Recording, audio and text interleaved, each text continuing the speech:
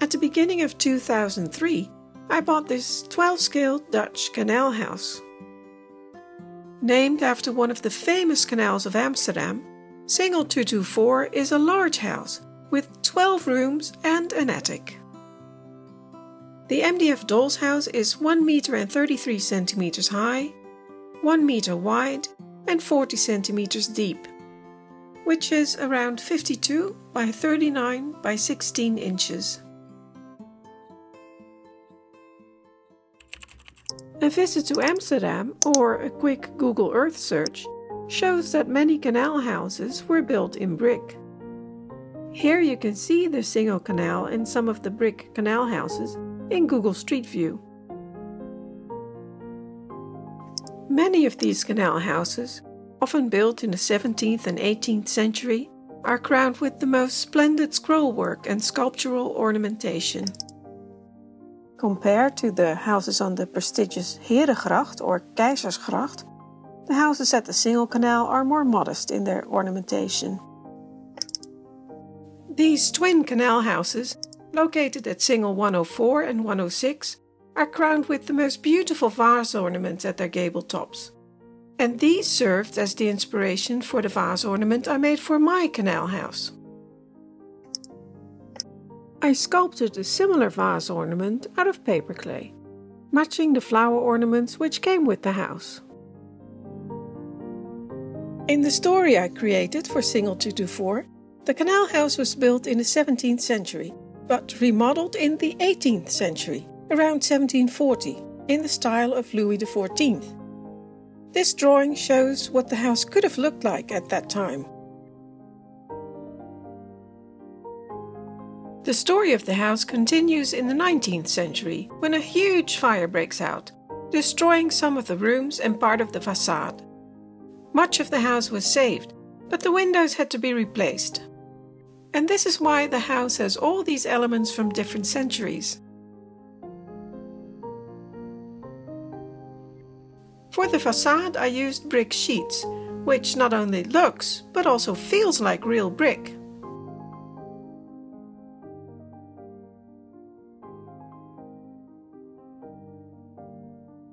The houses on the Singel Canal were often built for merchants, and not just used as a residence, but also to store goods like tea, coffee, and spices. In this cross-section of a 17th century canal house, you can see 3 attics for storing goods, and on the left here is the hoisting system, with the hoist beam, the window, and the wheel to operate the rope and pulley system.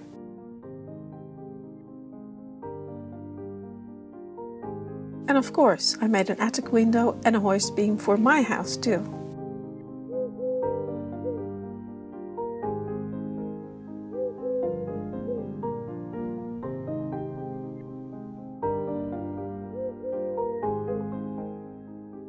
To the left of the main facade, another gable can be seen. This small but very ornate gable top is part of an addition to hide the wiring behind the doll's house. In Amsterdam there are about 7 or 8 of these kinds of narrow facades, just wide enough for only one window. The inspiration for my addition was the Kleine Trippenhuis, seen here again with the help of Google Street View. My mini version of the small facade is attached to Singel 224 with magnets, so that I can easily remove it when I need to work on the wiring at the back of the house.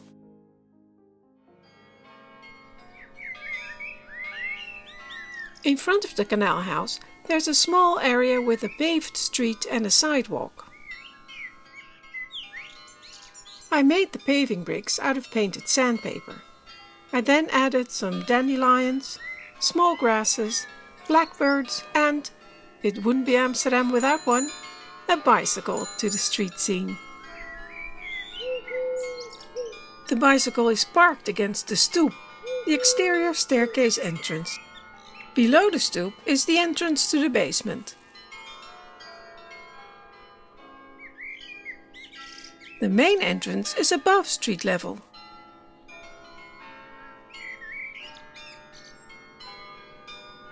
house came with doors and windows, but I wanted to give the house a more imposing entrance, so I made a door grille for the door, a copy of the one I have in my real front door.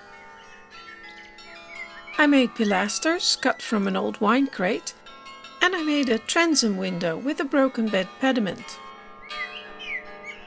The ornaments on the pilasters are bits of an old brooch, and the Amsterdam coat of arms is a fridge magnet.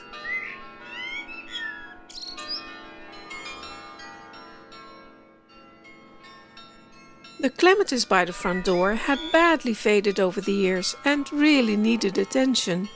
So I repainted all of them and sprayed them with UV Protect, hoping they'll now last at least another 20 years.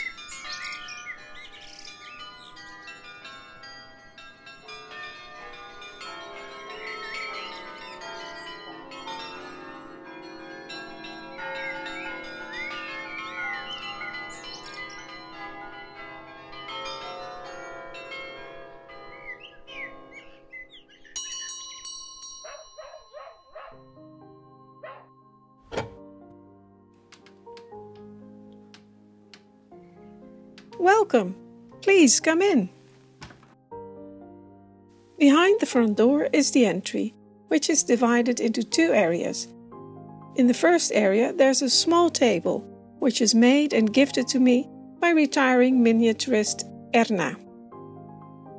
The whole table houses several miniature treasures.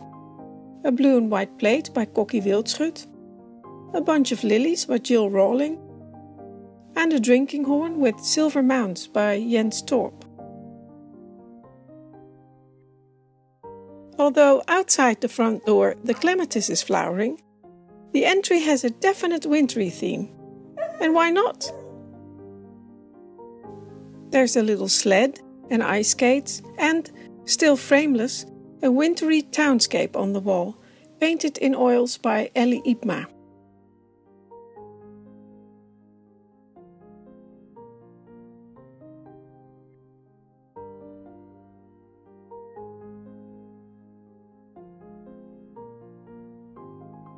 On the other side of the entry, it looks like someone has just come in from some fun on the frozen canals, with their woolly hat and jumper taken off in a hurry and left on the floor.